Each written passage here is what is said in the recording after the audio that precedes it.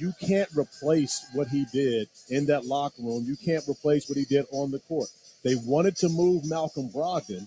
They couldn't because of health issues. Yep. And now you end up moving Marcus Smart.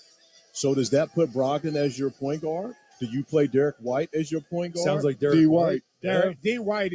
Yeah. I think they're banking on D. White giving him some of that. And I love Derek White, but he's not that type of leader.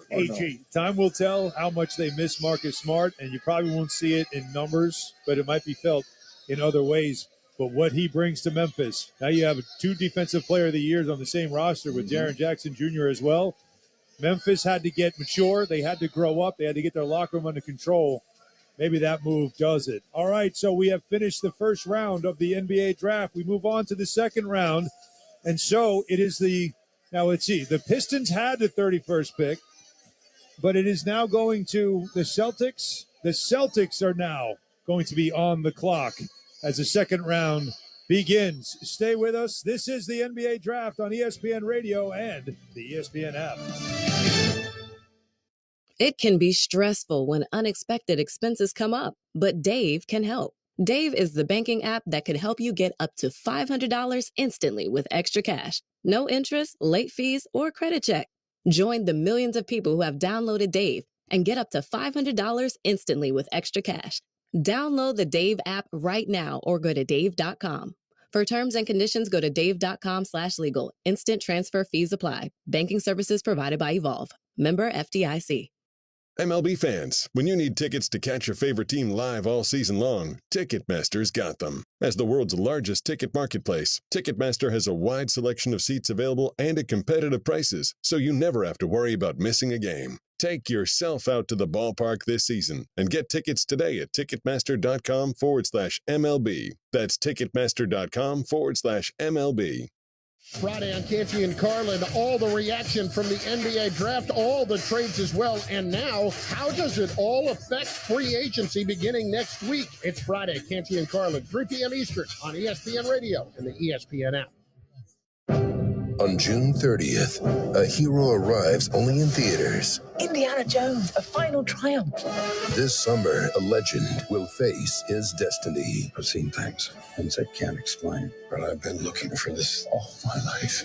His final adventure. Give him hell, Indiana Jones! Will be his greatest. This is it. Indiana Jones and the Dial of Destiny. Rated PG-13. May be inappropriate for children under 13. Only in theaters June 30th. Tickets on sale now.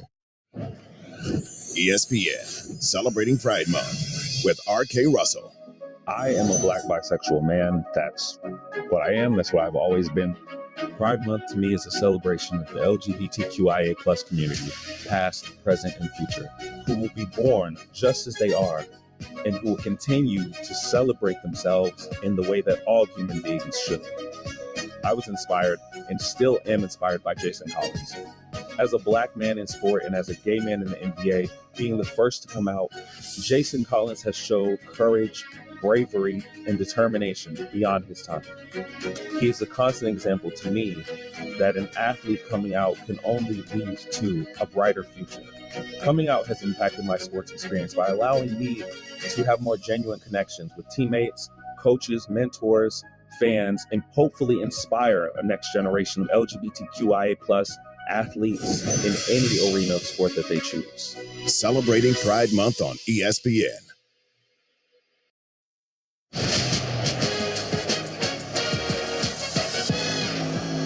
You're listening to the NBA Draft on ESPN Radio and on the ESPN app. And welcome back to the Barclays Center here in Brooklyn, New York, as we are now into the second round of the NBA Draft. Deputy Commissioner Mark Tatum at the podium. Picked in the 2023 NBA Draft, the Detroit Pistons select James Naji from Makurdi, Nigeria. James Naji being the first pick of the second round. It is the Pistons right now on the board, but as Woj has been reporting, this pick will be conveyed to the Boston Celtics. It's Alan Hahn, PJ Carlissimo, Seth Greenberg, and Corey Alexander here with you at the Barclays Center as we begin the second round of the draft. And so we were just talking about the Celtics. They add a center in James Naji right now. Again, this is a Pistons pick, but reports say It will end up in Boston. Gentlemen? I like James Najee. Big, physical, strong, pretty good feet, dunker spot, rim protector, massive body, young, pretty good hands. Not great hands, but pretty good hands. Just again, I watched a bunch of tape on him. He looks like a prospect, right? He's the 5th player from Nigeria drafted. Going to be 11th from Africa. There were 11 from Africa in the league last year. I mean, it's just busting open right there now. But 5 Nigerians on rosters last year. He's played in that Giants of Africa program that Masai Ujiri started the camp over there. I'll tell you what, you describe, he's raw for sure, yeah. But he is a big, strong guy, and he's played for 2 years. He's played in the EuroLeague, played for FC Barcelona. You're not talking somebody that, is coming in and hasn't been here before. James Najee is going to be interesting. Again, and we're confident he's going to end up in Boston. 18.7 years old. He's not even 19 years old. Yep. We got somebody that I'm very confident in sitting down right now, though. And he's got a whole bunch of players to talk about. Welcome in Nate Oates, the great coach from the University of Alabama. How you doing, PJ? I'm great, brother. Let's talk about your guys. Been a great night already for you. Was a good night. We had 2 of them going to top 21, so we're happy. I'm excited for both of them. I think Brandon will be great in Charlotte, and it's not too far. I can get over there and watch him a lot. And shoot, him and Nick Smith played together in AAU too, so we recruited Nick hard. So I was feeling bad for Nick. I'm happy that they ended up together in Charlotte. It'll be cool to watch those 2 play. Nate, tell our listeners what kind of player Brandon is and what he may be able to do, even as a rookie for Charlotte. Yeah, I mean, he's an elite shooter. He's a big-time scorer. But, he's more than that, though, because he really played on the defensive end for us, too. He's 6'9", long, athletic, good instincts, and he's ultra-competitive. I mean, when the games got tight, he got big for us, and he showed up in big games. He competes, so he's going to be good. How about your guy Noah Clowney? Comes in, top 75. You guys identify him. What did you see in him? And obviously a little bit of a surprise from the day he stepped on campus to where he is today. Yeah, I mean, we saw a 6'10" athletic, and we thought he could shoot. He showed that he could shoot threes. We told him that we were going to play him at the 4 because we had Charles at the 5, and we just kept encouraging him to shoot. He didn't end up shooting it great, but his shot looks good. He had to get some confidence to shoot every open shot. So he shot almost 30% from 3, but his defensive instincts are through the roof. I mean, his reaction to breakdowns, teammate gets beat, he's over there covering for him, blocking shots. He's tough enough to take charges. He's super smart, studies the scouting reports, so he's always aware of what's going on, and then he's really just about winning. I mean, you need him to rebound, he's going to rebound. He needs to block shots, play defense. He's a switchable 5, like the NBA is looking for 6'10" guys that can switch. When he was at the 5, we just switched everything. So I think he's going to come in shooting. He's really young. He's one of the youngest players in the draft. He's going to get a lot bigger and stronger. Nate, one of the things, of course, talking about Brandon, and you recruited him as soon as you got the job, at Alabama. His dad played football there. You watched him grow as a player because from what I saw, Brandon was more of a playmaker, ball handler, passer before he actually got the jump shot. Talk about the work that he put in to be able to become the shooter that he was for you at Alabama. Yeah, no, he puts in work. He gets in the gym and works. I mean, and his shot's a little bit in front of him, but he's got deep range, and he's 6'9", so once he gets it up, you're not going to be able to affect it much. But, he really got better playing and pick and rolls with us. He got better finishing at the rim. He went a lot stronger. He didn't settle for a lot of the mid-range like he had, playing high school and AAU. But with his length, and you just watch how deep he could shoot it. I mean, he stayed in the gym and worked, and with how well he can shoot it and how slithery he is, if you got to guard him that far out, he's hard to stay in front of when you space the floor like we do. When you have a guy like Brandon that has this type of success, does that make a guy like Jaren Stevenson say, hey, I'm going to reclass up and go play for Coach Oates? If he can do it for Brandon Miller, honestly, he can do it for me. Yeah, no, it was a little bit more the Clowney situation, being the 6'10" stretch 4, 5. But, yeah, shoot, if he could play a little more like Brandon, we love it. We get him playing as good as we can get him playing. But, Yeah, I don't think I'm supposed to talk about recruits quite yet, but I don't think he's officially signed. But we had it up at the bottom of our ticker, so we talked about it. There you you go. There, you talked about it. We're big fans of anybody you want to talk about. There you go. I'm your out, by the way. So, Nate, let me ask you about another guy, 7-footer from Canada, who we still may hear his name, Charles Bediako. Yeah, I love Charles. He's a great kid. You know, he anchored our defense. We were number 3 defense in the country this year. He's an elite rim protector, shot blocker. You know, he's got to get a little bit better on offense. You know, he's your more traditional rim runner, lob target and pick and rolls. You know, he's not – he can shoot. He didn't step out much for us. I thought if he'd have come back, we'd have developed that a little bit more. But, you know, he's got a chance to go play for somebody. So it'd be interesting to see if he can get picked up here somewhere in the middle or late second round. Don't these guys understand that they're not all supposed to come out in 1 year? Like you got to bring some guys back, make your job a little easier next year. Our guards are back. Hopefully we're back here next year with a bunch of guards getting drafted. Thank you very much for spending time with us, Nate. Appreciate it. And congratulations on a great year. Thanks for having me on. Appreciate it. Thanks, Nate. And again, Nate Oates, coach at Alabama, seeing his player go number 3 overall in the draft, and Brandon Miller. And you know, again, just we talk about the families, we talk about the players and what they go through, but for these coaches, what it means to their programs, and certainly just for them personally, these are players they recruit, develop, and then they see their dreams come to life on this stage. I'm telling you, though, like Seth, I mean, how proud you are when you get one guy. These guys are juggling back and forth from one table to the other. They all got 2 guys coming out. It's incredible how many coaches we had in there. Had 2 players, and I mean, even Jordan Hawkins, who was great. What he go at 14? Still got Adama Sanogo. Whether he goes tonight or not, I don't know. Andre Jackson Jr. Who, I love the guy as a player, and he was our post-game interview. I think 4 of the 6 games in the tournament. But he shouldn't have come out. He's got to stay.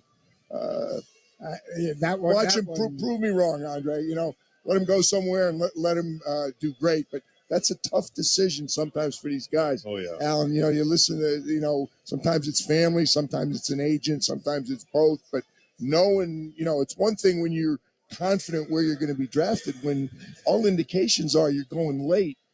I mean, how difficult is that? And, PJ, also, you get great evaluation from NBA GMs. And then you have an opportunity to go through the combine.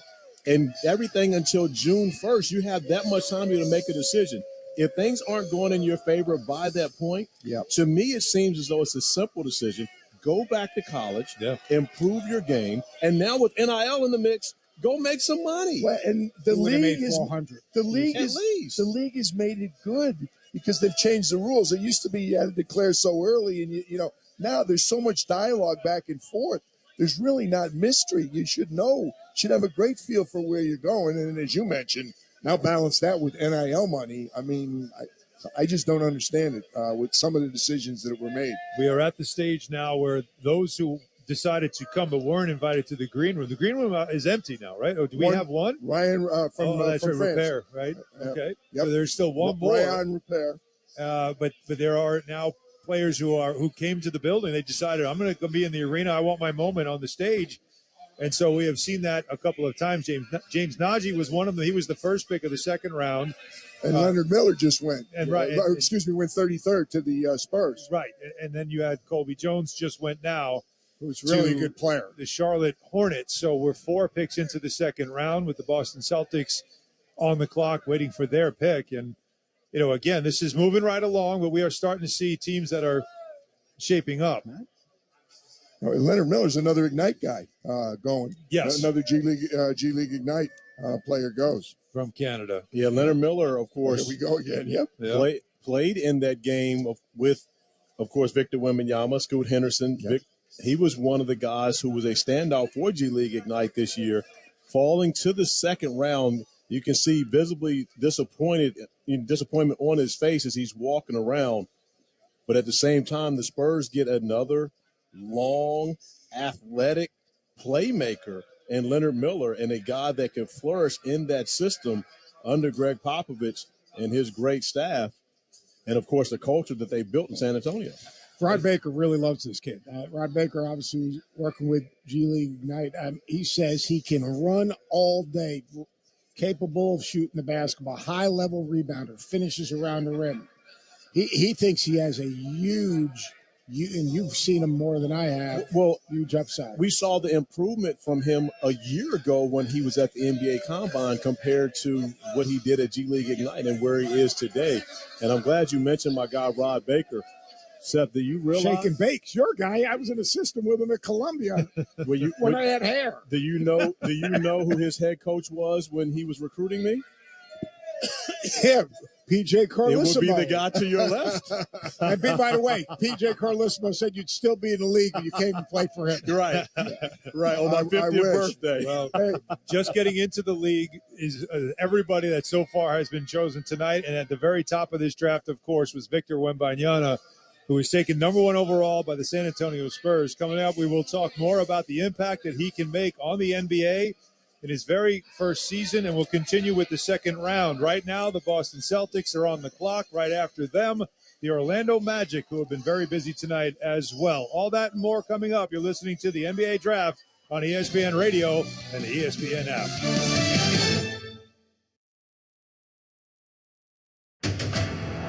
This weekend on ESPN Radio, interleague rivals go head-to-head in Los Angeles. Grand slam, Jose Altuve. Jose Altuve and the Houston Astros begin a 10-game road trip against Freddie Freeman and the Dodgers. Freeman driven well out of here. The Astros and Dodgers. Coverage begins Saturday at 6:30 Eastern and Sunday at 6 Eastern on ESPN Radio. You can also listen on the ESPN app and on SiriusXM Channel 80. Did you miss Canty and Carlin? Nuno sent me a picture of Jeremy Fowler in the hall at ESPN up in Bristol doing his hit with us. The exact quote was, "Fowler doing the hit while walking down the hall. Call him out." I chose not to do that to Jeremy. Nuno sent this picture from behind. Like that hair from behind, he looks like Elvis. It looks amazing. What is Nuno doing, though? Like, I spy Jeremy Fowler while he's on the phone with Canty and Carlin? Canty and Carlin. Weekdays at 3 Eastern on ESPN Radio and on the ESPN app. Mike Greenberg. Greeny. My middle name is wrong on Wikipedia. The day after the inauguration of Joe Biden as president, when the Chief Justice, is reading his name, I, Joseph Robinette Biden, like everyone may know, oh my goodness, his middle name is Robinette. It's an unusual middle name. The next day, in a debate about something else entirely, Dominique Foxworth just said, now you listen to me, Michael Robinette Greenberg, and someone changed that on Wikipedia. 6 weeks ago, I'm doing an interview to promote the book. And someone in the interview says, so let me ask you, your middle name is Robinette. That's an unusual name. Where did that come from?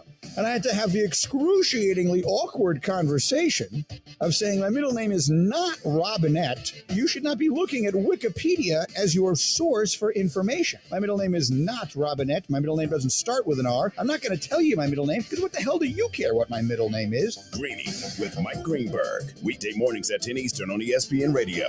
Plus, you can watch and listen on the ESPN app.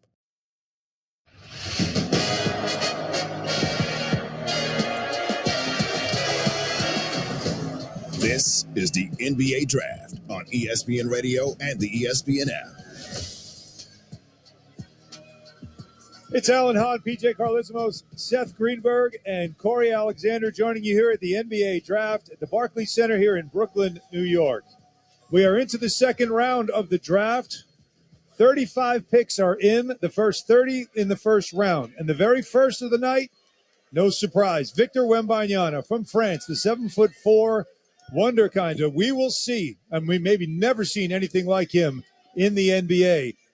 He will go to the San Antonio Spurs. But first, he had to come to us, and we talked with him right after he was chosen earlier tonight. I imagine there wasn't a lot of curiosity about where you were going, but do you just feel a relief that this process, this part of this whole thing is now over with, and you can just go forward now as a Spur officially and focus on your NBA career? Yeah. Wasn't much of suspense, but still, the emotion is there, After I was called in front of everyone, that music before he says my name and stuff, that was so special. I'm loving the moment. You should love the moment. You got somebody who played in San Antonio for a number of years, and I was lucky enough to coach there for 5 years when TP first got started. Go back a month, ago when it was announced, and you found out that night. Your parents have done a great job raising you, and you've done an unbelievable job. You always say the right thing, but really, was San Antonio the one you were hoping for all along? Absolutely, yeah, without a doubt, yeah. Did you watch Tony growing up, or how far back do you go watching the Spurs? Growing up, of course I watched Tony, with the Spurs and with the national team too. Yeah, I mean every French basketball player around my age, he's watched Tony growing up. Well, Victor, as Greg Popovich's first ever draft pick, I want to welcome you to the San Antonio Spurs family, first and foremost. Thanks, man. But I had an opportunity to call your game October the 4th when your first game on U.S. mainland. Okay. And you played great in that game. But you were more satisfied with your second game where you won. You made it very clear you're all about winning. How soon can you win in San Antonio?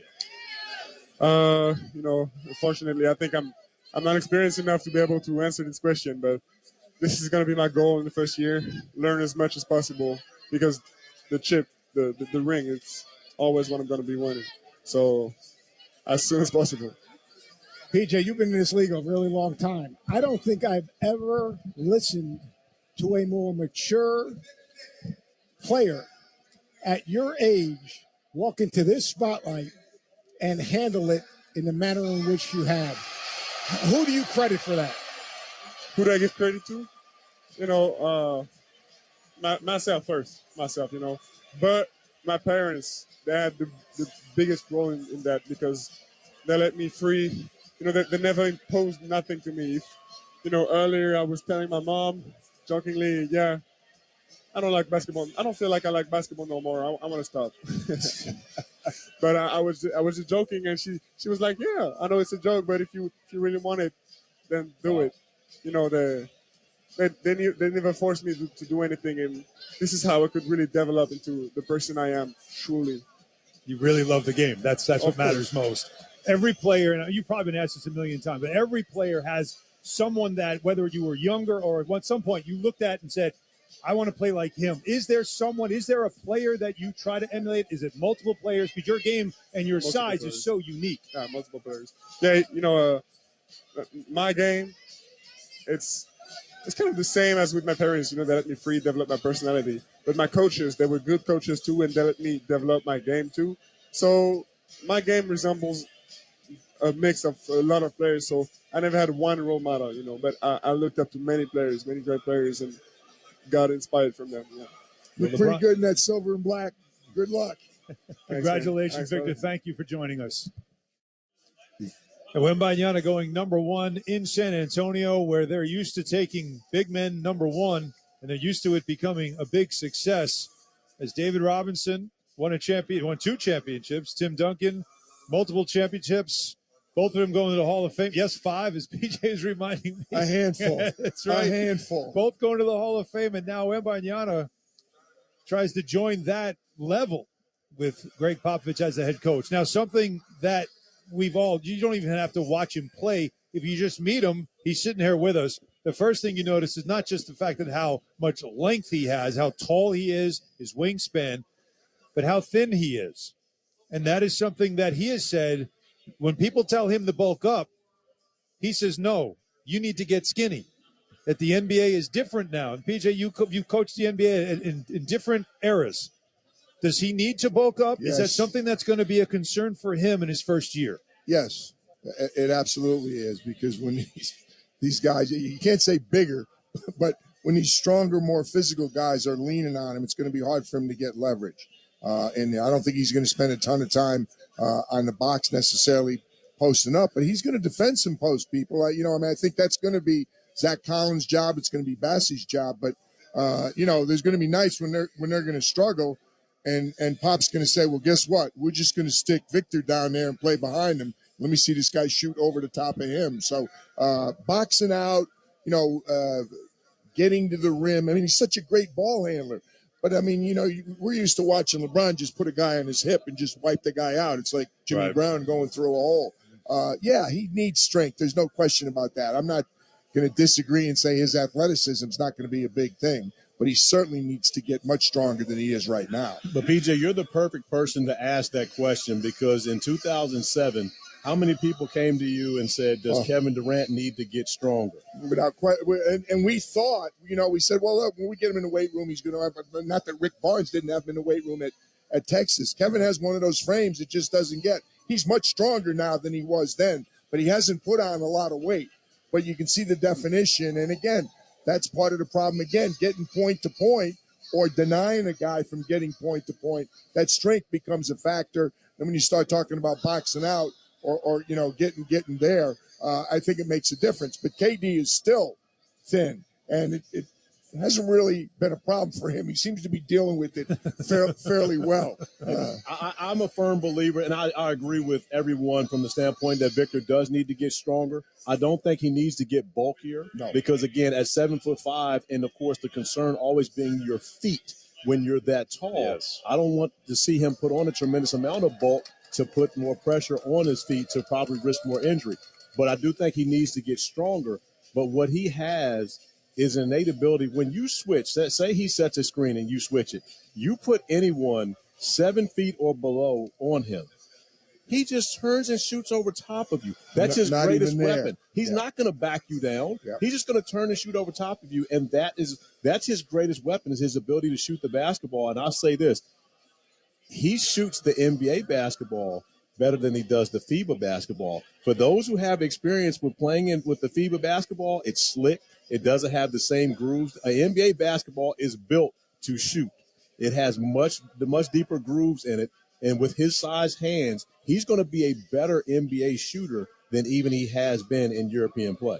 I think the big thing is when he gets guarded by a 6'8" physical guy that's going to get underneath him and get into his legs. You can shoot over him, but a guy that talking to Wemby today, oh my God. Anyway, I've got a little brain dead here. We're almost 40 picks in. It's understandable. Right. He doesn't he loses balance a little bit. He gets knocked off balance a little bit. Now, you playing in the NBA, how would you guard him, PJ? You're not guarding him with a big. You're going to guard him with a 6'6", 6'7", physical defender that's going to try to get into his legs and be physical with him, right? But you're also going to try and pick him up. I'm saying Wemby. That's Wendy said that's a problem that at times overseas that people got into his hips. Brian Windhorst, right, who actually spent time with him overseas. Over in France. Thanks, Al. Appreciated the help. Way to jump in. Yeah, I knew where you were going with it. I will also add to that point that the international game is more physical than the NBA game right now. Because when you turn and face up, you can't be touched. And so, therefore, when Victor catches the basketball, if he turns and faces up, you have to be hands off at that point. And so now the only time that you can actually be physical with him is when he's playing with his back to the basket. I can remember when Dirk came into the league, we switched everything on Dirk. I've got a picture in my man cave of me guarding Dirk in the post. I got the kickstand on him. I mean, I got one leg back, and he's not going anywhere. But what did Dirk do?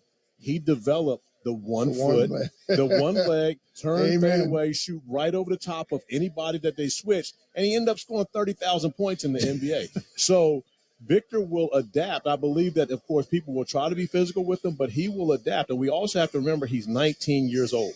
He's nowhere near as good as he's going to be at this point. He's also going to grow naturally stronger. I mean, he's 19 years old. He's going to get stronger as he goes. And part of the strength, you're right, it's not going to be just a question of how much he can bench. It's can you play 82 games? Can you play 35, 37 minutes a game with the travel that he's going to, encounter now in the NBA, which for, anybody other than Corey would be a problem, a challenge. Yeah, the kickstand. Nobody's beat the kickstand yet. That or you and Malik Rose pulling the chair. Leaky was here. That's also the case. Every trick that you can find, you try to use them. Okay, so we're 39 picks through the second round now, or at least through the entire draft. We're in round number 2 of the NBA draft. Mohamed Gay from Washington State. Pretty skilled, right? Yeah. Again, guy who I thought should have, did not need to come out, but I like him. He's a good player.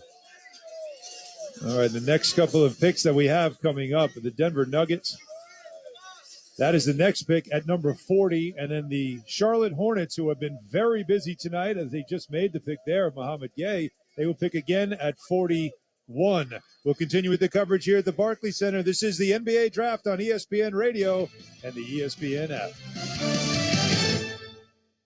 How are you? My name is Scott Van Pelt, host of SV Pod, along with my partner in crime, Stanford Steve. What do we talk about mostly on the podcast, Steve? Sports. Some. Parenting. I feel like that comes up a lot. I feel like most recently I've needed some help because I feel like my shortcomings there are evident. It's life stuff, relatable content. It's fun. It's just two bald-headed goons just talking about nonsense a lot. In a crowded podcast space, there's that one. We're here. Here we are. Keyshawn, J. Will, and Max. One of the things I love about Dame, I could care less what people will try to take him from team to team or they get frustrated because he's pump making or he's always talking about what other teams potentially look like. Like, if Dame has loyalty towards Portland, then I respect that. That's his decision with his career. Like, he's from that area, born and raised around that. Like, if that's what he wants to do with his career, then fine. I think people would understand. I think people understand if he moved. People would welcome him moving. I don't think he would get backlash. Look, the only reason why Kevin Durant got in trouble with people like you, Max, is because he joined a team that had won championships and all this, and he was young still. Had Kevin Durant done that at, what is that, 10th year for that? What is it, like 10, 11 years for that? He's been in the league for a long time. If had Kevin Durant been in the league for 11 years, 10 years, 12 years, whatever, I don't think anybody would said anything. GJ and Max. Mornings on ESPN Radio and on the ESPN app.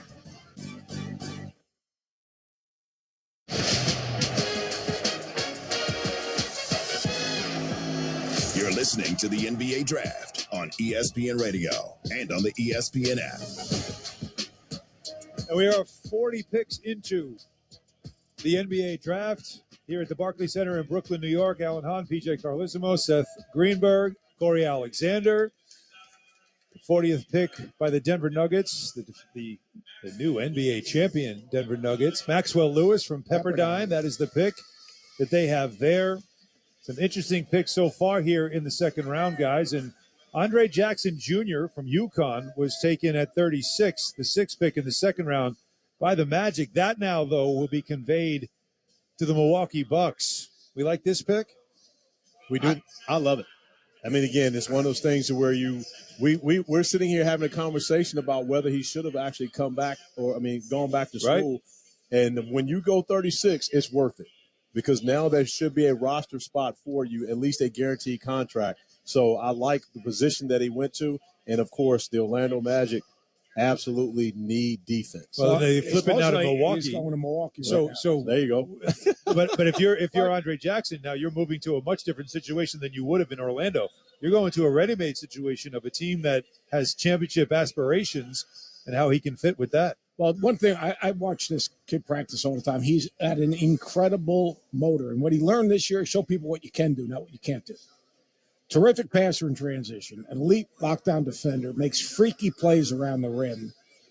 He's got to shoot the ball. Well, and that's my concern with him going to Milwaukee, because the value on shooting when you play for the Milwaukee Bucks is so much higher because Giannis creates so many opportunities for his teammates. So if you don't shoot it at a high clip from the three-point arc, that can make you a liability on the floor, and you can't play with Giannis. You got to have guys around them that take the pressure off them, basically loading up the paint. So I think Orlando was a better fit, but hey, Milwaukee he's wanted also him. a really good cutter. Like he's a cut to score guy.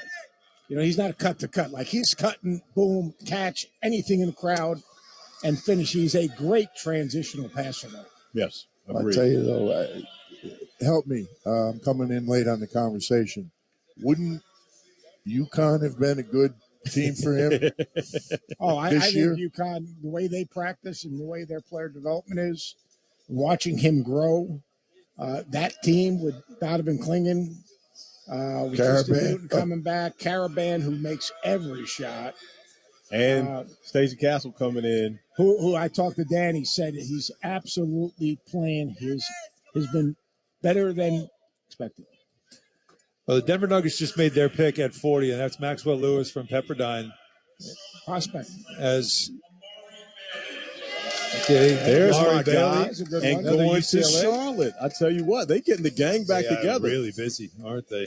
Nick Smith Jr., Amari Bailey, both those guys very close. Spent a lot of time together at the McDonald's All-American Amari game. Bailey can play. Amari Bailey helped himself at the combine also. He can absolutely Can play. End of the season, at the end of the season, his last, I think, 7 games, the Pac-12 tournament, the NCAA tournament, he averaged 17 points, 20 I'll points tell a you game. what, and he big shots. Big shots. And Amari's He here. played. He's here in the building. Hopefully we can get him over here and get an opportunity to talk to him. I don't understand why PJ didn't go to Notre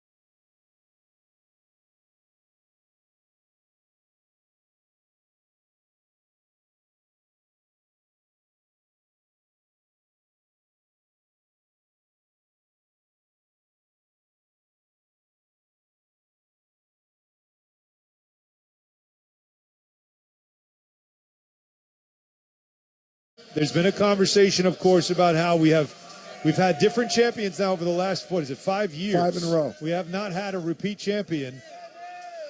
Are we in that new era now, or do the Denver Nuggets still have what it takes to be a team that can become, and I know this is a word that everybody shakes, they just won one. Can you say dynasty here with this team? Dynasty is a strong word, but can they repeat? Can they be a factor the next couple of years? Absolutely. Absolutely. They're legit. They play both ends of the floor. They have right now the best player in the league. And maybe one of the best Jamal Murray, ball guards he's getting healthier. He's still, he's going to have one full year now where he's gangbusters the entire year. So, I like that team a lot. And Michael Malone doesn't do a good job. He does a great job coaching that team. All right, the Charlotte Hornets have been a very busy franchise tonight in the draft, and the pick they just made at number 41, Amari Bailey from UCLA, and he joins us right now. Amari, welcome, congratulations, and how does it feel you are in the NBA? It's such an amazing feeling. I don't even really know where to start, but I'm very thankful and appreciative of the Hornets. Just really believing in me. So. Amari, you helped yourself significantly at the Combine this year. You showed that you could play with the basketball in your hands, that you can make plays. Most of the year of UCLA, of course, you played off the ball with Tiger at the point guard position, but you showed very well at the Combine. What was your decision-making process to be a guy that actually went out and competed at the Combine? Really just showing what I'm capable of and what I wasn't able to do at UCLA. And that's no knock, but you just get a different role at each team that you are. And so, I'm just excited to get to work. All right, I got a chance to do a bunch of games late in the year, and then the two tournaments, the Pac-12 tournament and the NCAA. You were just getting better by the week. You played with so much confidence late in the year, big shots, tough matchups defensively. What was it that allowed you to, in my opinion, improve? You're saying that you could have done that at any time during the year, but I thought you were playing your best basketball down the stretch. I definitely agree with what you're saying. I feel like I could have been doing that the whole year, but it just is what it is. More so while I was hurt, I was able to see the game from a coach's perspective and really just look at what I was doing, maybe not as well, and just taking those 5-6 weeks to just take my time and slow the game down a little bit, and that's what was able to happen towards the second half of the season with what you guys saw. And Mar, you get to go to Charlotte and team up with your McDonald's All-American backcourt partner, Nick Smith Jr. So you guys seem like you should have some fun out there. And also another McDonald's All-American and Brandon Miller. Are you excited to be able to go be a part of the Charlotte Hornets and be able to play alongside those guys who you played so much against throughout your career? No, I'm just grateful for the opportunity, and as well as B-Mill and B-Mill, Nick Smith, all of Charlotte. I'm just ready to go. Congratulations. Appreciate y'all. Thank you, Amari. Good luck, Amari. The Charlotte Hornets have been very busy, and they're not just busy making picks. They're busy collecting guards, guys. They can't all be going there. Exactly. I believe actually all three of these guys, well, we know Brandon will be there. Yeah. We'll start with that. But I do believe that they will all end up there. And we go back and we look at what happened in Charlotte a season ago with LaMelo Ball and the ankle injuries. Yeah. And again, Dennis Smith Jr., we talked about it, had a great season, a resurgent season for him.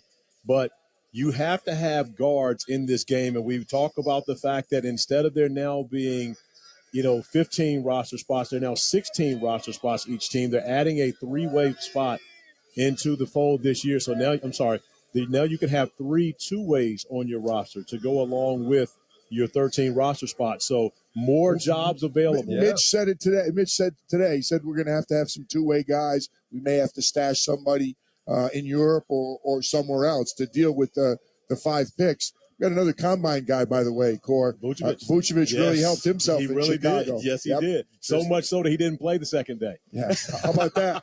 He was that good on day one. Exactly. Yes, Tristan Vucevic has gone at number 42 to the Washington Wizards, another franchise that has been extremely busy.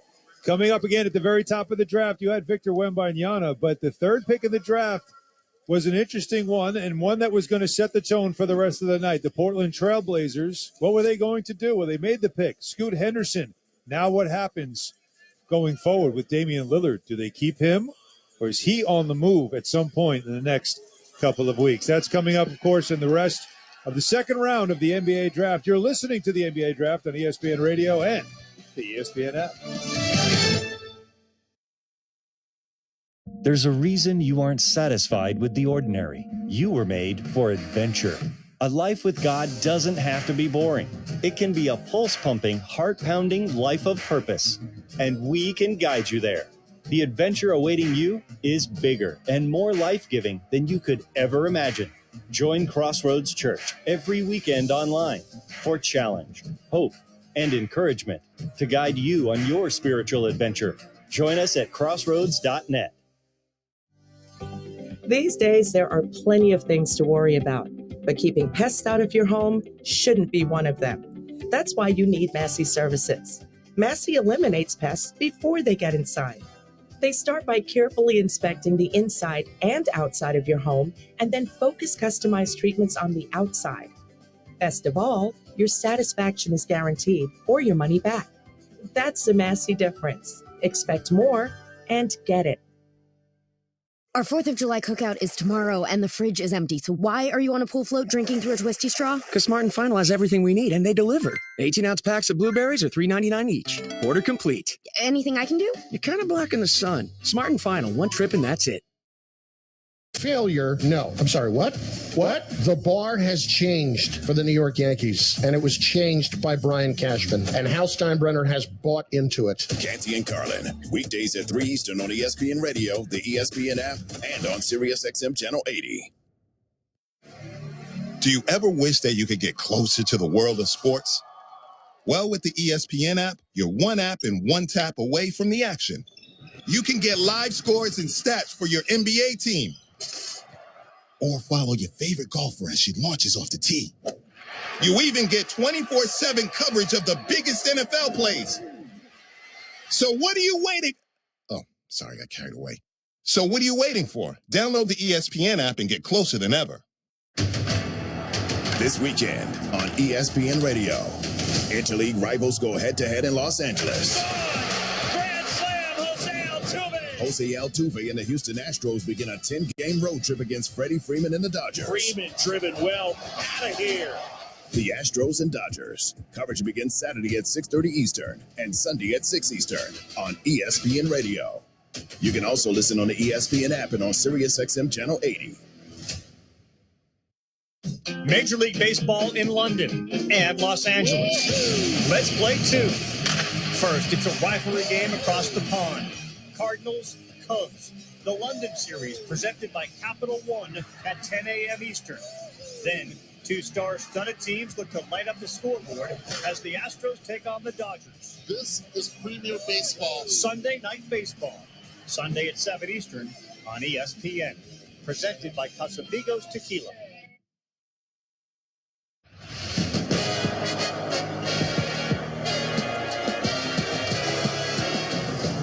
This is the NBA Draft on ESPN Radio and the ESPN app. Welcome back to the Barclays Center here in Brooklyn, New York. Alan Hahn, PJ Carlissimo, Seth Greenberg, Corey Alexander. We're here covering for you. We are now into the second round of the NBA Draft. Portland Trailblazers just picked the very last player left in the green room is Corey Alexander. We're here covering for you. We are now into the second round of the NBA Draft. Portland Trailblazers just picked the very last player left in the green room is Ryan Rupert from France. And the Portland Trailblazers have been an interesting story leading into this draft, gentlemen, because with their pick at number 3, there was a lot of talk and speculation about what they were going to do there because their star, Damian Lillard, said he was not really in the mood for any more teenagers on this team, that he wanted the franchise to try to build around him for a chance to win a championship while he was still in his prime. And there was some talk of would they trade Lillard or would they trade the pick. Teams called. No trade was made. Scoot Henderson was the pick at number 3. And so no news yet about what they'll do going forward. But the one thing that we have seen tonight with the Trailblazers is they took Chris Murray at number 23 in the draft as well, is that they continue to make picks. And now the question is, what do they do going forward with Lillard? Do they tell him, look, you're on the contract. This is what we're doing. Stay with us. Or do they start taking calls about one of the most dynamic players in the league? You can't give him that ultimatum. They won't give him that ultimatum. That's what I'm saying. What the Portland Trailblazers would do, even if they go into this season with Dame Lillard, with all the young players on the roster, they will take their time. And what they're really going to do, if that is the case, if they don't make a move in the offseason, they're going to want Dame to come to them and say, it's time for me to move on. Yeah. And again, they would want that to happen before the All-Star break. But Damian Lillard has made it very clear. He wants to play his entire career in Portland. So the only way on his terms, right? Well, he's never really been that guy that's been on my terms. He has basically made suggestions to them and made it simple. I don't want to play with a bunch of teenagers because that doesn't give me a chance to get back into the playoffs and win. He wants guys around him that can help him win. He wants Jeremy Grant back. He wants the veteran guys that can help him win and get to the playoffs on his roster. What Portland is doing is they are stacking pieces. Anthony Simons is a great piece. Shaden Sharp is a great piece. And, of course, Scoot Henderson, even though he hasn't played an NBA game yet, has a very high trade potential. And so when you think about that, they can use these pieces to go out and get the veterans who can help help Dame get to the playoffs. Brad Beal was one of those guys that he was looking at, but Brad Beal ends up in Phoenix. And we may still get some movement by July 6th. Oh, yeah. Because they've been taking calls. Believe me, there's been a lot of people calling, expressing interest. You know, it may not happen for a while, but there's going to be some movement between now and July 6th. It feels like they have assets to get a good enough player, unless they give up a guy like Scoot. It's a good enough player that is going to make them competitive enough where they can get to a chance to get to the Western Final. No, they don't. The question is not about do they have enough pieces. The question is, are there pieces out there that are good enough that will be traded to come to Portland that are good enough to help him get there? Because when you look at guys like Simons, who is making $25 million a year, very good player, can be productive. He is a Jordan Poole type of guy, can be very productive. And then you think about Shaden Sharp, who still has 3 years on a rookie contract. Scoot Henderson, who has 4 years on a rookie contract. These are great assets because you don't have to pay them the big money until later. And so that's what many teams want to be able to have on their roster. Yeah, but again, and you're going to keep but you've got to give up something to get something. It feels like tonight is, right? If you're Portland, tonight the idea was, let's just collect our assets. Let's make our picks, and now we've got time to figure out what can we do. Is the best offer for Dame, or is the best offer for some of these players that we just selected, plus whatever else we've got going on, future in the draft, and whatever's on our roster to go forward. Instead of trading picks, we're trading people that we chose. And let's also add this. In the last year of Dame's contract, I believe it's 2027, he makes $63.8 million. If Dame isn't going to leave soon, he's not going to leave because teams are not going to take on that amount of money over the next few years. All right, well, as the draft continues here in the second round, what we just had happen, the last two picks, 43 and 44, there's two players from France. The number one pick also from France, but Ryan Rupert was one of those players. He is headed to the Portland Trailblazers, the team we are just talking about. And Ryan, first and foremost, congratulations. Thank you. Thank you very much. What has the process been like for you, and how much do you know about the Trailblazers and their situation that makes you a fit? I did a workout with the Trailblazers a couple of weeks ago, and I had the opportunity to talk with the organization, the coaches, see the practice facility, and it was amazing. So I can't wait to go to Portland. What are you going to bring to the Trailblazers? People from the States, people in Portland. Define your game. I will bring my energy, my defense. I'm very disruptive defensively with my weak span. So I will do anything I can do to help to Portland to win. Ryan, what went into your decision to go and play in New Zealand? I know LaMelo, some other guys have gone down there and done well. RJ have done well. But why New Zealand, and how do you think it worked out for you? I saw this opportunity to go up as a player and as a person, play far from my country. So, it was a great experience, like I said, to go up as a player, as a person. And so I'm grateful for this. French connection, you guys are all being delivered. You saw Sadie went also. That's my guy. I'm so happy for him. The four of you, that's great. What a big night. most players outside of North America. France has the most players in the NBA. So congratulations. Thank you. And good luck to you. Thank you very much. Ryan, thank you very much. Thank Ryan you. Rupert, and as you mentioned, City Sissoko, he went 44th to the San Antonio Spurs, as they add another Frenchman to that team, and they've had a few pretty good ones in the history of the Spurs.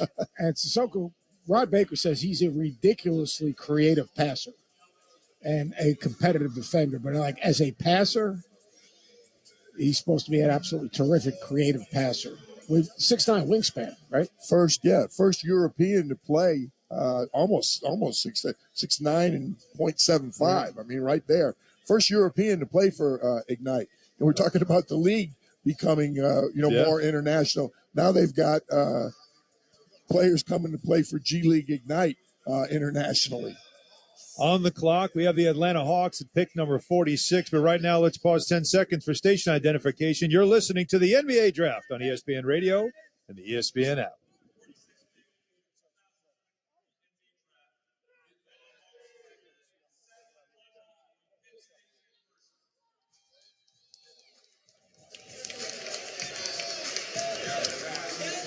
All right, back here at the Barclays Center in Brooklyn, New York. So as we go through the NBA draft, we are in the second round. We are through 46 picks. And one team we have not talked about tonight because they don't have any picks is the Phoenix Suns. But they have made some major moves since being knocked out of the second round of the playoffs. We'll talk about the Bradley Beal connection now and the impact that a new Big Three can have on the Western Conference and the NBA. You're listening to the NBA Draft on ESPN Radio and the ESPN app. Will they find a home? Sponsored by Geico. Sarah wants a yard. My own little paradise. Brad, however, hates yard work. The only thing I hate more than cutting the grass is paying someone to cut the grass. Compromise is tough, but these two won't have to compromise when they bundle home and car insurance with Geico. It's easy, and they could save even more. In the end, Sarah and Brad found a great home with a yard. A very, very small yard. Time to get it done. And I'm done. Bundling without compromise at Geico.com. Gentle with the nail trimmers. You mustn't nip the quick. Short-staffed, Marco needs to fetch some help now. The poodle has to look like a bear. Scruffy to fluffy. He needs a groomer that will be the bark of the town. Please hold. Has anyone groomed a chinchilla before? Indeed can help him hire great people fast. I need Indeed. Indeed you do. We instantly connect you with quality candidates whose resumes on Indeed match your job description. Visit Indeed.com/credit and get $75 towards your first sponsored job. Terms and conditions apply. Are you kidding me? Gas prices are up again? Somebody has to do something. Well, someone did. That's why I use Upside. Upside? What's that? It's a free app that pays you back real money for every gallon of gas or diesel you buy. I just earned 25 cents back on every gallon of this tank. So the Upside app is free and you actually get cash back every time you use it? No strings attached? Yep, it's awesome. Check it out. It only takes a couple of minutes to sign up. Instead of just watching your dollars go into your tank, start putting money back into your wallet with the free app from Upside. With the price of gas today, it's big news and big money. To cash out of your Upside cash, just transfer it to your bank account, PayPal, or a gift card. Upside users have already earned over $200 million. Now it's your turn. Download the free Upside app and get cash back on every gallon of gas. Use promo code ESPN23 for an extra 25 cents per gallon on your first fill up. That's code ESPN23. Use code ESPN23 for an extra 25 cents per gallon back in your first fill up. Cashback's not available in gas in New Jersey and Wisconsin.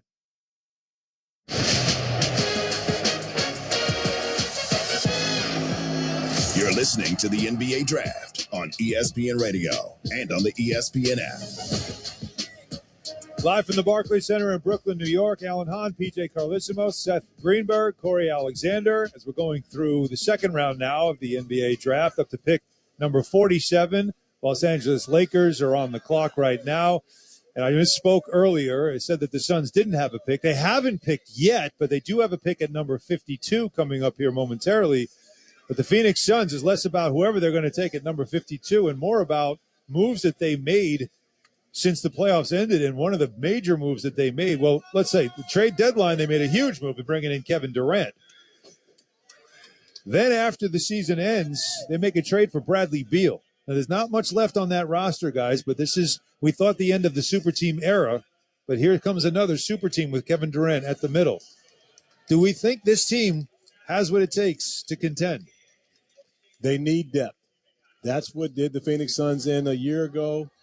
That was what will do them in once again if they don't have depth. Because when you think about the fact that, of course, you can rotate those guys, they'll all start, but you can rotate them as well as you like. But you've got to find someone or someones that will go out and defend and also make shots. Because when you look at Brad Beal, Devin Booker, and Kevin Durant, and you say these three guys are elite level offensive players.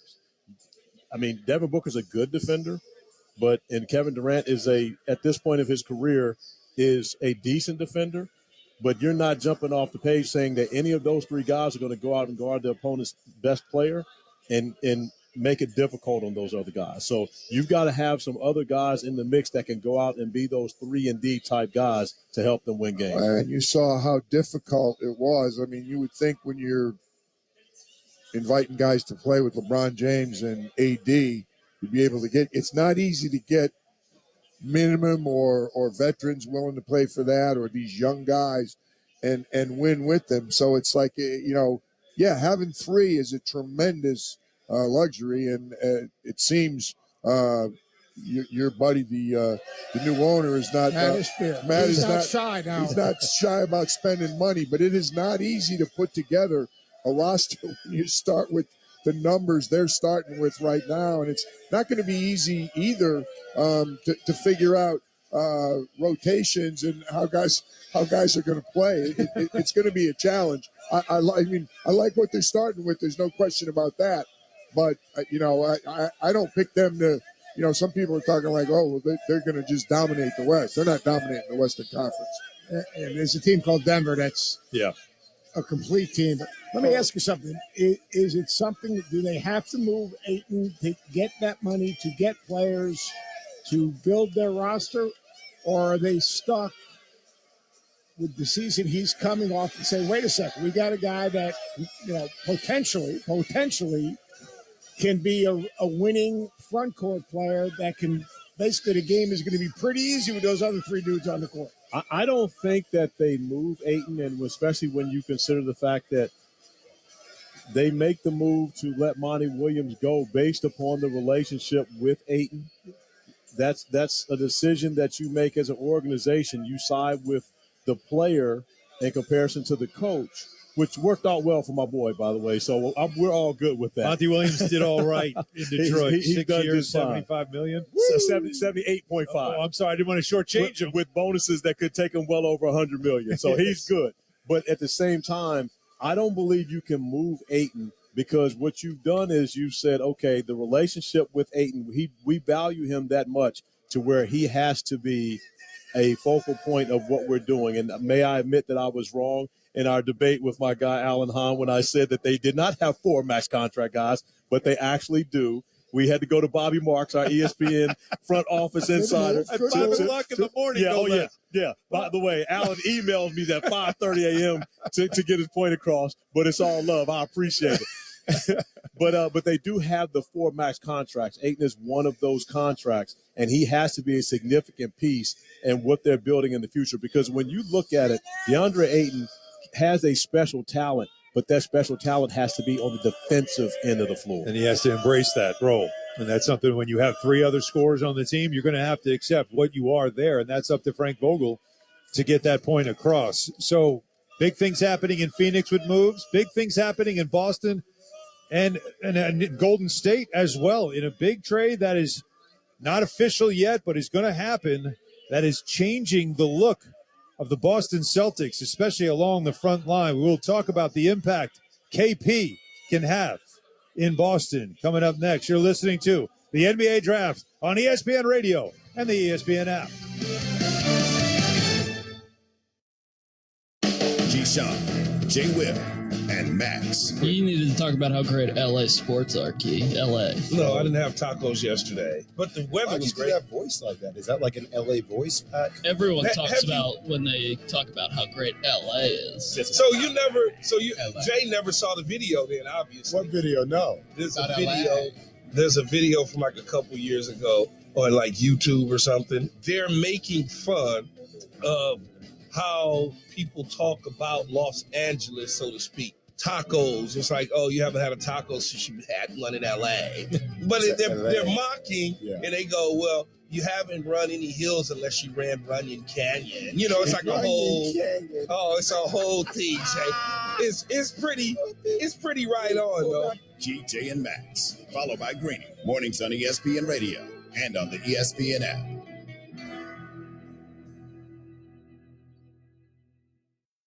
The WNBA is off to a record-setting start. This season's about super team expectations. It's a really special opportunity. Things like this don't happen often. Leveling up. Don't bring care. All she wants to do is show out. And a shiny new rookie class. Boston slips inside, lays it in. The WNBA. We're all about Washington at New York, Sunday at 1 p.m. Eastern on ABC. Presented by Google. Did you miss Canty and Carlin? Nuno sent me a picture of Jeremy Fowler in the hall at ESPN up in Bristol doing his hit with us. The exact quote was, "Fowler doing the hit while walking down the hall. Call him out." I chose not to do that to Jeremy. Nuno sent this picture from behind. Like that hair from behind, he looks like Elvis. It looks amazing. What is Nuno doing, though? Like, I spy Jeremy Fowler while he's on the phone with Canty and Carlin? Canty and Carlin, weekdays at 3 Eastern on ESPN Radio and on the ESPN app.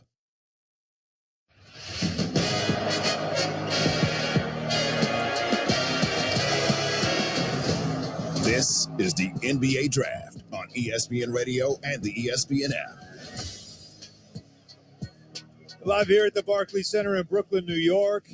The second round of now the NBA Draft at the pick number 49, the Cleveland Cavaliers on the clock. It's Alan Hahn, PJ Carlissimo, Seth Greenberg, and Corey Alexander. Amani Bates, highly touted prospect. He goes number 49 to the Cleveland Cavaliers. At number 1 in this draft, Victor Wembanyama, a highly anticipated, impactful draft pick that once the lottery happened, one man knew my job is going to get a lot harder. That is, of course, Tom James, the Vice President of Communications for the Spurs.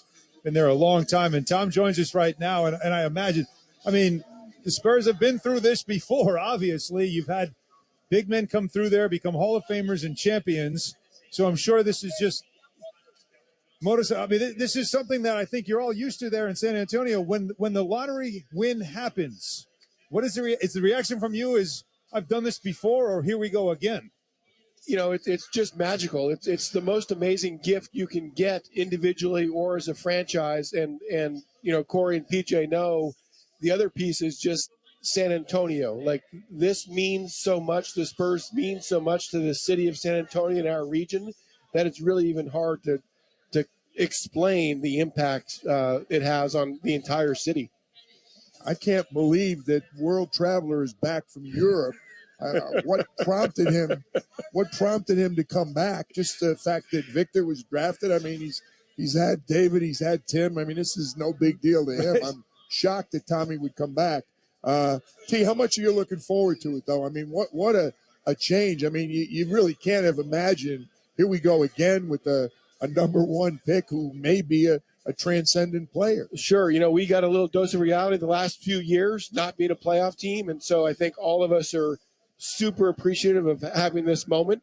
And it is very different. You know, I was there in Charlotte in '97 when we drafted Tim, and it was pretty quiet. Whereas Victor is truly a one-man hype machine. It's crazy. It's wonderful. And I mean, thrilled is not a strong enough word. How impressive is he? I mean, I'm blown away by just his presence and his maturity and his thoughtfulness. That's got to be a joy. It is truly amazing. Like, at age 19, in your second language, to do what he does and to do it with the grace and the poise and with a smile on his face. I mean, he went through a 2-hour circuit tonight, and he smiled all the way through. It's remarkable. I don't know how all of these young men do what they do at 19, 20. It's truly remarkable. Now, TJ, this interview has gone well too long without you mentioning who your favorite draft pick is over the last 30 years. And again, Victor Wembanyama, great. Tim Duncan, great. You know, but please tell the world who your favorite, of course, draft pick was. It was a big year, and it is hard to describe the impact that you had on the franchise. Thank you. In so many ways. Oh, thank you so very much. And I am lobbying to get your jersey retired. We haven't gotten there yet. Yeah, good luck. But I think I think you're the next one. So we're trying hard. The next one. We're getting to it. For the record, I wore number 1, and I think this guy that just got picked is going to wear number 1. I don't think that's going to happen. Wait a second. There's a good chance your jersey's going to be retired. You know what? That's it. It just won't have my name on it. Hey, it's details. It's details. Let me show the front of the jersey. Tom, something about the Spurs, obviously, and just the history and the lineage again of each generation of the champion teams and all.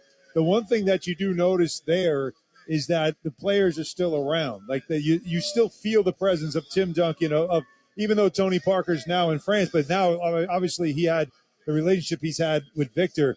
But it's just that connection that is so important, not just obviously Pop, who's been there. This will be, 28 seasons now for him as the head coach. But when we talk about franchises and standards, right, and we always, like Miami, we go Heat culture. I mean, that also has to be something in play here with San Antonio and why this is such a great fit for Victor. You know, the continuity is amazing, right? So you talked about Pop. R.C. Buford, of course, has been there forever, 30-plus years. The Holt family has had amazing leadership on the ownership side. And then it's just amazing. You walk in the gym, and there's Tim Duncan, you know, running a drill. Or there's Manu talking to a guy in a corner about life. And it's wonderful. And we've got lots of players. Ice, we've got, you know, Brent Berry, many guys that call San Antonio home, and that's a real treat for us. Well, I would listen to Tim talking about virtually anything. I would not listen to Manu, especially about life. But I do want to apologize to Tom, because I've been saying for years, Tom only cared about two people in the world, Pop and Tim Duncan, and that's true. He could care about anybody else that's ever been there. Good but decision. He's probably, I'm going to say he's going to add a third. Yeah, going forward now, Victor's going to slide in. Where there. are you on that list? Wait, TJ, are you saying I'm not that third person? No. I thought we were talking about me No, again. we don't exist. We don't exist in Tom's world. Someday, PJ, someday. But I'm not going to tell. He's still in recovery from hanging out with you. I'm not going to tell them your nickname. I'm going to let that go. Keep that between us. But that's a tease. You're in my top 100, PJ. Yeah, that's it. Top 100.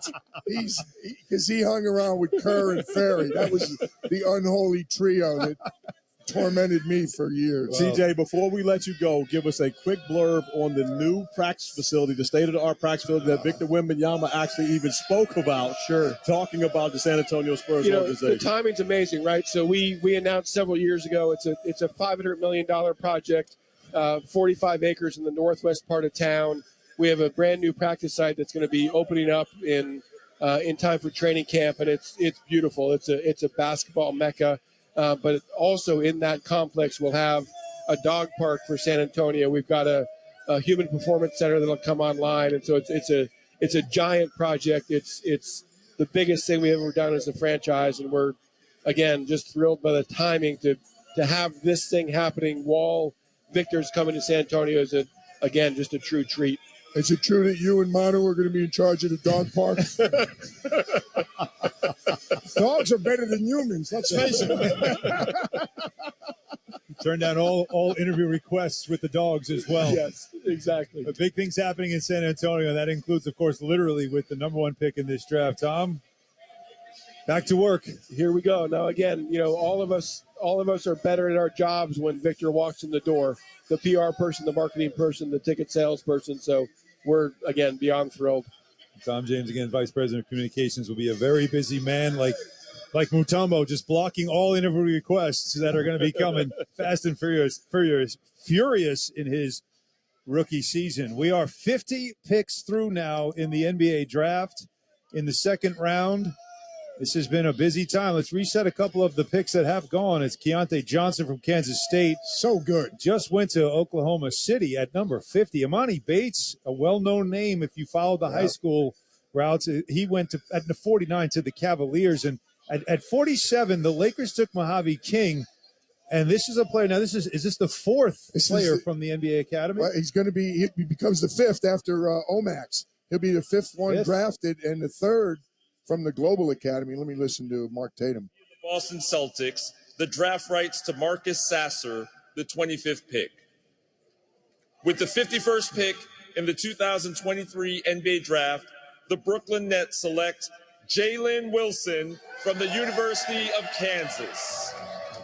Wilson's a pretty good player. Oh, yeah. A good player. They updated a trade of draft picks from the first round that we had already been talking about. Okay, Coach. Going back to Mojave, I'm a fifth Academy guy drafted. And again, he's out of the Global Academy, which is the one we have in Australia, where he played with both Josh Giddey and Dyson Daniels. But he's also a combine guy, because Corey and I have been bragging on the combine guys all night. You're talking a 42-inch vertical, number 2, measured right there. And this is the guy who played in Australia, and he played in Brisbane and Cairns and Adelaide and played in New Zealand. So Mojave King has paid his dues. And again, you see these different avenues to get to the league.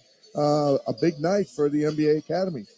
And a big night for my guy, Keontae Johnson. How about the congratulations to 100%. Him? I coached the young man in high school at Oak Hill Academy. He's one of my favorite people that I've ever had opportunity to work with. And, of course, the tragedy that he dealt with, the tough circumstances, but making the decision to continue to play basketball and had a great year at Kansas State and now finds himself as a part of the NBA fraternity.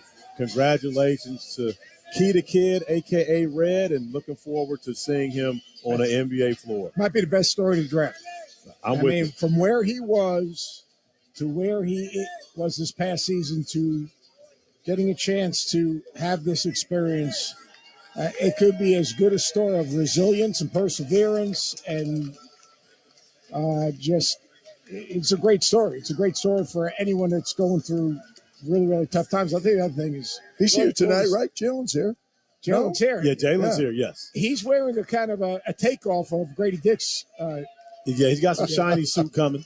Yeah. Shiny suit on the way. I mean, we got a nice shiny suit. This guy's going to play in the NBA. This guy's going to play in the NBA by character, work ethic, competitiveness, maturity. He's going to play in the NBA. And he took the Ojai Abaji route. He put his name in the draft a year ago, got the input, came back, worked on his shot, averaged 20 points a game. That's not something very many guys can say that they've done at Kansas. You average 20 points a game. I want to say the list is Wayne Simeon, Paul Pierce. I mean, maybe Danny and the Miracles, possibly Danny, but very few guys have been able to do that at Kansas. Frank Mason was the last guy to do it before, and so Virginia guy. Yeah. You know, I knew you were going to roll that one out. I was waiting for you to do that. But I mean, he took the Ojai Abaji route. He came back to school. He took the the feedback that he got from the draft, and then took it back to school and made himself an NBA player. So the Phoenix Suns, by the way, with their only pick of the draft, Toumani Camara from Dayton, he goes to number 52. Let's talk more about the Phoenix Suns and what they will look like next season, and also another big trade that happened or will happen, a three-way deal that changed three franchises. What will Kristaps Porzingis' impact be in Boston? What will Chris Paul be for the Golden State Warriors? Lots more to get to. And that is all coming up next. Stay with us. This is the NBA Draft on ESPN Radio and the ESPN app. Get in zone, AutoZone. Welcome to AutoZone. What are you working on today? I think my battery's dead. With free battery testing and charging, AutoZone is here to help. Get in zone, AutoZone. What if I need a new one? We have the right batteries right here at America's #1 battery destination. Get in zone. And what if I don't know how to connect it? No problem. We have a how-to for you at AutoZone.com. Get in zone, AutoZone. Restrictions apply. The Denver Nuggets are NBA champions. Gear up with the official locker room collection. Available now at NBAstore.com. Get your commemorative NBA Finals, men's, women's, and kids championship t-shirts and the official hat. The same ones the players wear as they hoist the Larry O'Brien Championship Trophy. Plus other unique one-of-a-kind designs. Don't miss out. Shop now. NBAstore.com. A Fanatics experience. With summer in full swing, now's the perfect time to head to the ballpark. Score great deals on great seats from our friends at Vivid Seats, the official ticketing partner of ESPN. Every crack of the bat, every diving catch, every heart-pounding play. Experience it live, in person, from the first pitch to the final inning. Vivid Seats has a huge selection of MLB tickets, and they're the only ticket company that rewards your purchases. For the best selection of 2023, shop now. Just visit VividSeats.com or download the app today. Vivid Seats. Experience it live. Progressive covers pets in our auto policy at no extra charge. Now, let's hear what your dog has to say. As a dog, I think Progressive's auto pet policies... Oh, what is that? That's just my tail. Weird. Anyway, Progressive protects... There it is again. See? This is why I need protection. I'm so distracted. Nope, that is still my tail. Progressive Auto Insurance covers pets for up to $1,000 in a car accident at no extra charge. And we think your dog would say that's great too. Progressive Casualty Insurance Company and affiliates. Coverage for cats and dogs included with the purchase of collision coverage and subject to policy terms.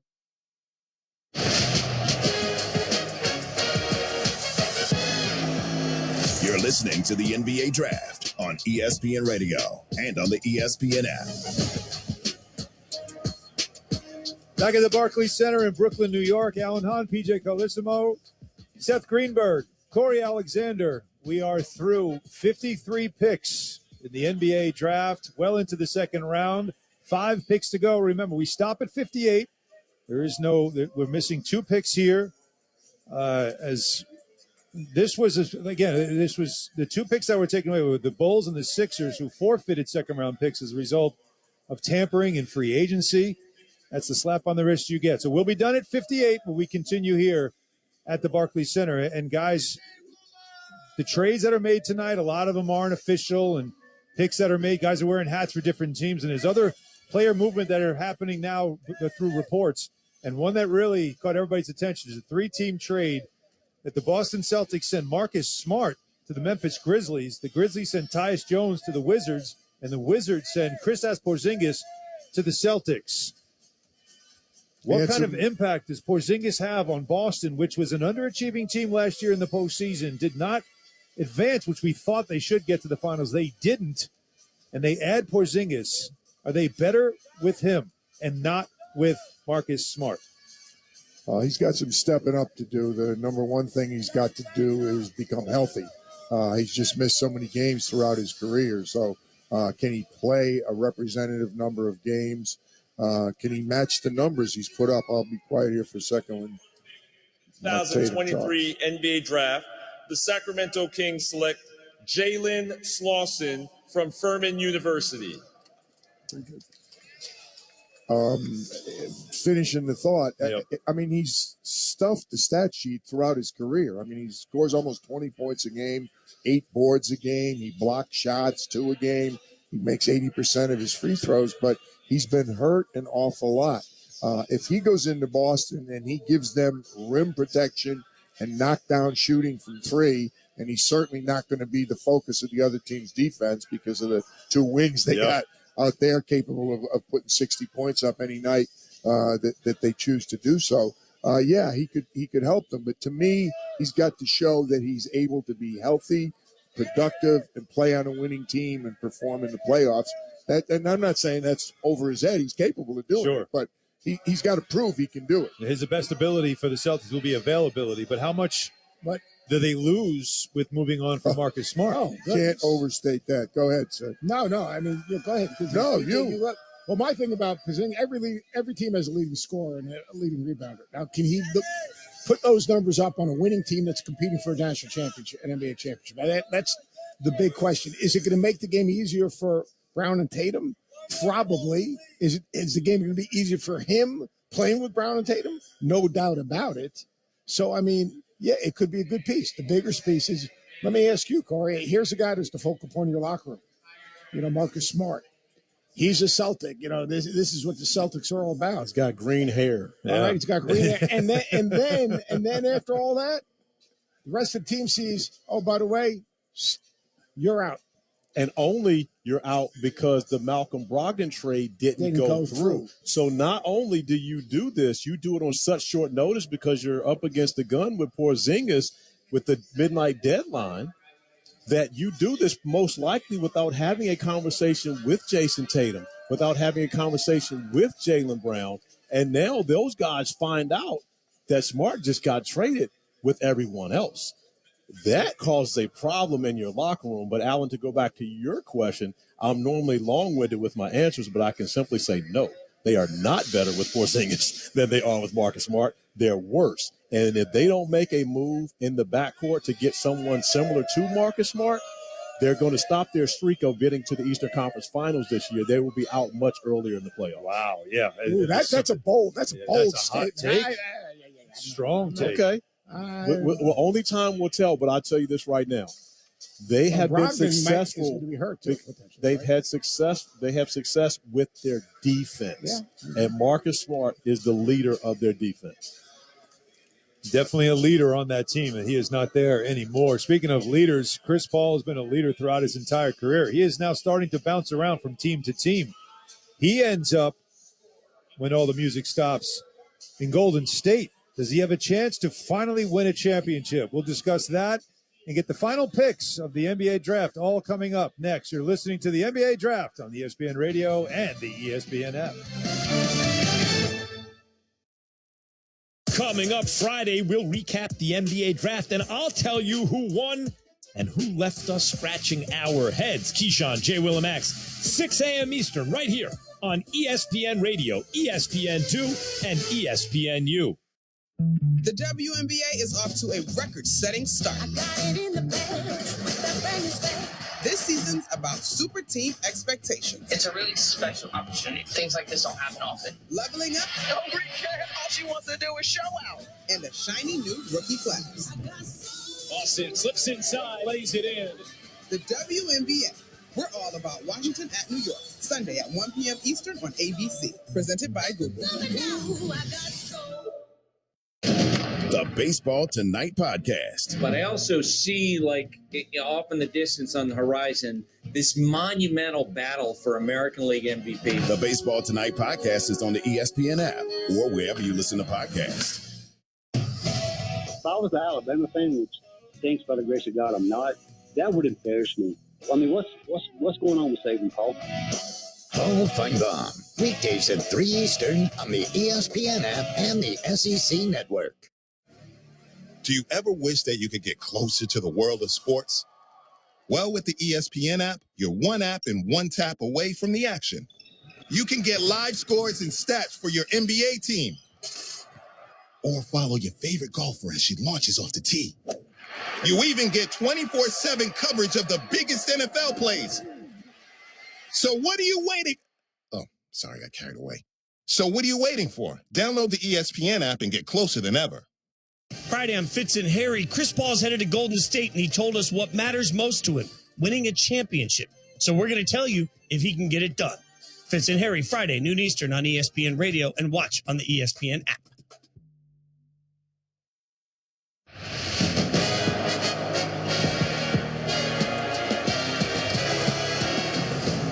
This is the NBA Draft on ESPN Radio and the ESPN app. At the Barclays Center, the closing picks of the 2023 NBA Draft. 2 picks left to go on the night. Alan Hahn, PJ Carlesimo, almost said Seth Curry, because I know where we're going next. Seth Curry would have worked. Corey Alexander. That's probably what was happening here. But in my head, I've got the Curry family, because we were talking about the Golden State Warriors and an interesting trade that they are part of in sending Jordan Poole, which we can understand why you're moving Jordan Poole as he goes to the Washington Wizards, but they bring back Chris Paul. And Chris Paul heading to the Wizards in the Bradley Beal trade, and we were wondering where he would end up. We thought it'd be L.A. It's California, but it's San Francisco. He's got 1 year left on his deal, still chasing a ring. The Warriors are still championship DNA. How does this fit look to you guys? It could be a fit if Chris Paul says, I'm a guy at this point at 38 years old who will be complacent with coming off the bench, playing 18 to 20 minutes a game, and conserving my body until playoff time. But it also could be a buyout market. It could be a waive to allow Chris Paul to get his $30 million. Because you remember early, the Phoenix Suns said that they were going to waive Chris Paul. They were not going to take that team option and pay him the $30 million. Well, they used that, picking up that team option to be able to trade him to Washington. Washington now trades him to Golden State so that Golden State can get off of the 4 years, $140 million that they owe Jordan Poole. And so it was a financial decision. The Chris Paul move has been a financial decision for all parties involved. But does Golden State say we're going to keep him as a part of what we're building for in the future? Or do they say, hey, Chris, thank you for allowing us to move Jordan Poole. We're going to let you go, pay you your $30 million, and you choose where you want to go. And that would end up with the Los Angeles Lakers, where he still lives. Even when he was in Phoenix, he lived in Los Angeles. His kids went to school there. Would you do that if you were Golden State, in a team in your division? Hand them off? The big thing is enables them to sign probably Draymond Green. Well, regardless that contract, right? Regardless, there's still $30 million on the cap for this year. And so even if you waive him, you're still going to have to pay, you amnesty him, you're still going to have to pay some of that, and it will still hit your cap.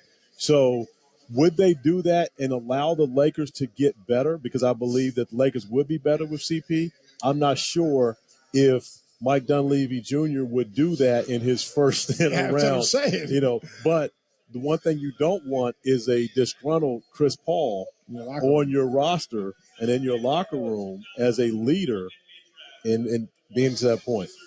The money part of it is what, when you explain it, makes sense, because it's not just about this year, buy him out. It's about future. As we know, the new CBA, it's going to make life very difficult for teams that have spent a lot, repeater tax, and we know that Golden State has been one of those. I mean, the bill is due now on a dynasty of 4 championships, and they've got to pay it. And this could be a way to, at least as they move on from the pool contract, that maybe not next year, but when this stuff all does kick in 2 years from now and beyond, they're a little bit less in the penalty than they were with Jordan Poole. And Alan, we've also got to mention Draymond Green opted out of the last year of his contract. Yes. Draymond Green, represented by my guy, of course, who met us as soon as we got out the car coming in, was Rich Paul. Yes. And so Rich Paul, who is still in the building and making phone calls to teams, please asking them not to draft Chris Livingston so that he can be a free agent, an undrafted free agent, and pick his spots. And that's one of the things that so many different guys at this point, they don't want to be drafted in the late 50s, really in the 50s, because there's not much chance of them making a roster. So give them the freedom to be able to go and find their own spot, similar to what will be the case for Draymond Green, except for the want for him is going to be a little more significant moving forward. That is an interesting perspective. Trace Jackson Davis was taken here at 57 by the Washington Wizards. So another one of Mike Woodson's players from Indiana. But it's amazing. You would think you want to be drafted.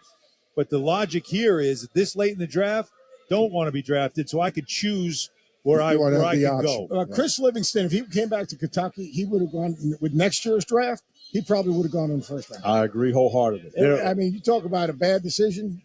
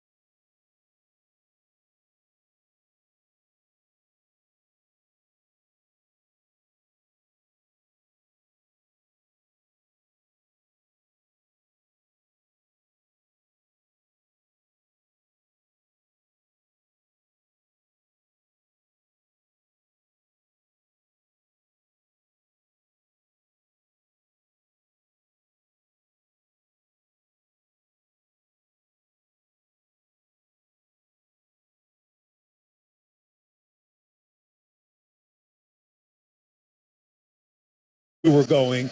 But do you just feel a relief that this process, this part of this whole thing is now over with, and you can just go forward now as a Spur officially and focus on your NBA career?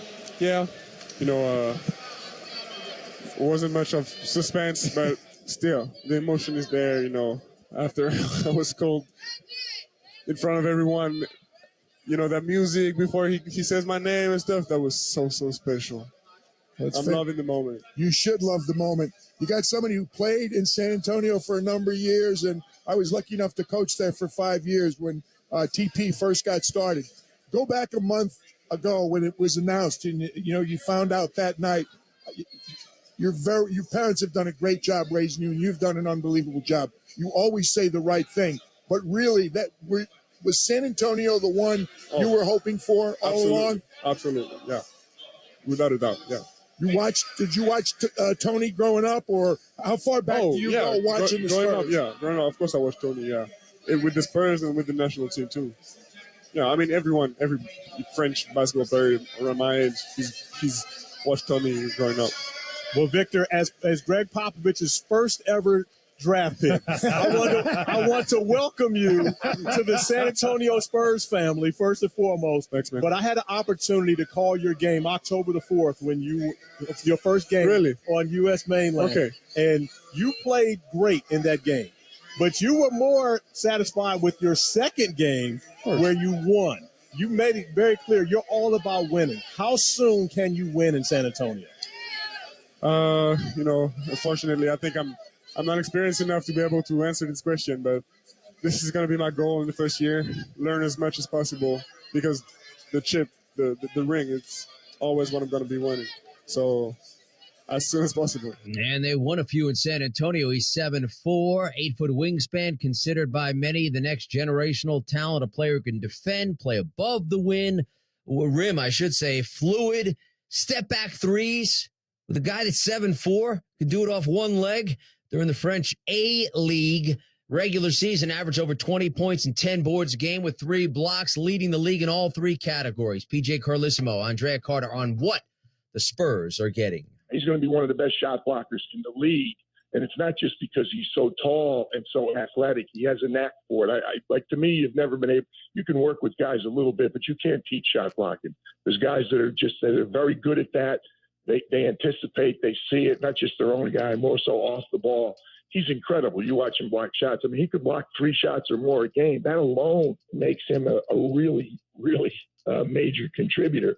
Everybody always says you got to have one NBA skill. This kid's got like 4 or 5, but the 2 they keep talking about all the time, the shot blocking and the stroke. So he's going to be unbelievable. With his skill set, he could be better than Jokic, in my opinion. The things that we're seeing from Jokic in terms of facilitating and passing and distributing the basketball and scoring the basketball and rebounding the basketball, there is all of that, plus the moves that Victor Wembanyama can make like a true guard. Pull-up jump shots off the dribble, the pitch and catch in transition into a one-dribble pull-up. Those type of things and the fluidity that Victor Wembanyama can move with, I think we'll see overall dominance from him, similar to Jokic. We'll see that same thing, but it'll look unlike anything that we've seen before because of Victor's fluidity, because of his athleticism, and because of his size. And consider he goes to a Spurs team that's gone 32-39, 33-39, 34-48, and then last season 22-60. They could use his help. Next up, the Hornets at 2. Is it Scoot or Miller time? With the second pick in the 2023 NBA draft, the Charlotte Hornets select Brandon Miller from the University of Alabama. There you have it, all smoke and mirrors with the rumors on the draft day. Miller, the Hornets pick, 6'9" playmaker, SEC Freshman of the Year at Alabama, averaged just under 19 points, better than 8 rebounds and 2 gives a game, 38% from beyond the arc, won the SEC Tournament MVP, was named second-team All-American. Corey Alexander on this choice. You can play Brandon Miller in a number of spots. Remember, you could possibly have Miles Bridges back into your roster this season. So now you're thinking about LaMelo Ball at the point. You can play Brandon Miller as your shooting guard, Miles Bridges and P.J. Washington. That 4 across the board, you've got long talent that can switch defensively, and that's a very good offensive unit who, considering who you throw in there at the center position, can they defend the rim? Brandon Miller's that good to where he can be your secondary playmaker alongside LaMelo Ball, but also he could end up being their leading scorer early in his career. With the third pick in the 2023 NBA Draft, the Portland Trailblazers select Scoot Henderson from Marietta, Georgia, and the NBA G League's Team Ignite. Yeah, Scoot Henderson, he's the third overall pick. He is a point guard, a team that's been led by Dame over the years. Does Lillard stay with the Blazers, or might he be dealt? Scoot on going to Portland. He's got his headset is on. Okay, Scoot Henderson joins us right now, the number 3 pick in the draft, Portland Trailblazers. You look pretty happy about this. You happy about the destination, or just happy that I'm in, it's done? No, I'm happy about both, man. I'm happy to be here. You know, I'm blessed to go that high. And I already been to Portland, and I know the city right now, so I'm just blessed to get back to the fans. Scoot, first and foremost, congratulations. We spent a lot of time together this year, my guy. I'm happy for you. And I know that Portland is happy to have you in the fold. Now, one of the things you've heard all about the trade rumors, you've heard about everything going on, and there's a lot of interest in you and the other 29 teams. How do you prepare yourself for that, knowing that, of course, right now you're a Portland Trailblazer, but in this business of the NBA, you could find yourself somewhere else very soon? Honestly, I just continue to work. I just put my head down and work and control what I can. And that's how hard I work, and that's me every day getting better in my body and my mind. So that's how I'm going about it. That's a good way to look at it right there. Up next, the Thompson twins with the next 2 picks. With the 4th pick in the 2023 NBA Draft, the Houston Rockets select Amen Thompson from Oakland, California, an overtime elite. With the 5th pick in the 2023 NBA Draft, Pistons select Asar Thompson from Oakland, California, an overtime elite. It is one of those moments where you could see it and be it, but when you have a vision board as 9-year-olds to play in the NBA and then to realize that 10 years later, what's your reaction? And by the way, the only way we're going to separate things, Amen is wearing the Rockets hat, right? Asar is wearing the Pistons hat. So we'll start here with Asar. What was it like to see your brother drafted and then you follow up 5th overall? It was crazy to see him drafted. When the team called him, I was like, I seen him smiling. I was like, oh, this is real. My heart was beating more for him. When it was my turn, I didn't know where I was going to go, until Adam Silver said it, until I saw the cameras come to the table. But it was more exciting for him just because I had never seen it before. When it came to me, I was like, I've done this before. I know it's going to happen now. How did you feel about seeing your brother drafted 5th overall? It was cool. Like he said, I was more excited for him than I was myself, but I was going crazy. I'm not gonna lie. I was down at the interview station. It's like they knew. They were like waiting on him. Right. So yeah. How cool is that? 2 brothers go back to back, top 5 picks in the draft. Those parents have to be awfully proud. Amen going to the Rockets. Asar to the Pistons. Much more on the NBA draft later in the show as we explore surprises in the first round and keep up with all the picks. I'll remind you, rounds 1 and 2 on ESPN.com. You're listening to SportsCenter all night on ESPN Radio and the ESPN app. Also from the association, Chris Paul's pursuit of a championship will take him to the Bay and the Golden State Warriors. They've agreed to a trade that will send Jordan Poole to the Wizards. Several picks, a 1 and a 2.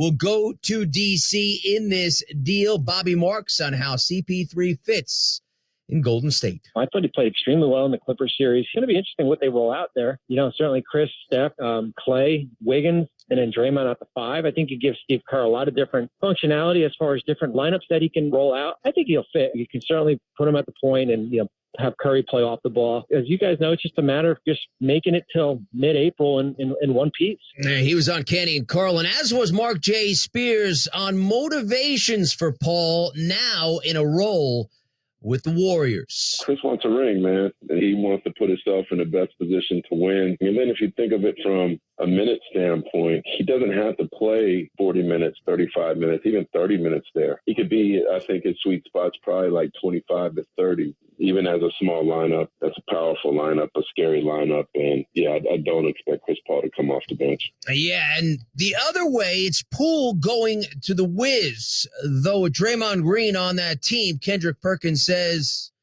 that had to happen. We saw the writing on the wall. We saw at times where Steph Curry was frustrated with him when he was taking shots that the Golden State Warriors felt like should have been in Steph's hands. We seen and we heard Draymond Green talk about how that incident basically broke up their locker room and they wasn't going to win the championship. We saw the drop-off. And the great Kevin Garnett used to always say, watch the young players after they get their money, and that's how you can see the real them. Since Jordan Poole got the bag, he's been a completely different player. I think this is a right move for the Warriors, and I would love to see Chris Paul alongside Steph Curry. Yeah, it was just one season, though, by the way. Just one season. And he did get knocked out in the preseason by Draymond. Maybe a new team and a new site is good for him. Much more NBA coverage on Keyshawn, J. Will, and Max this morning. ESPN Radio, ESPN2, ESPNU. Jay Williams, Max Kellerman, joined by Bobby Marks at 7:15 Eastern. Seth Greenberg, ESPN basketball analyst at 9 Eastern. And Sean Elliott, former NBA champion and Spurs great. He's a San Antonio Spurs TV analyst. He'll talk about Wemby and San Antonio at 9:30 Eastern. Coming up, the finals for the College World Series is set as Wake and LSU ends in a walk-off, and we'll keep it on the diamond with San Fran's 10-game winning streak halted in a